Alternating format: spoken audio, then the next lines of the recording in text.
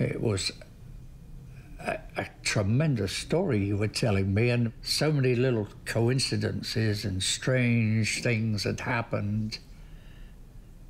And suddenly I began to realize, my God, this is a great story. This is a great story. I mean, I enjoy writing, but I can't get started because I never have any ideas about what I want to write about. And since this came up, it started me off, realizing how many fascinating stories there are to be told in one's own life without having to try to look for what's an interesting story outside. I began to realize what a remarkable story she had thrown into my lap.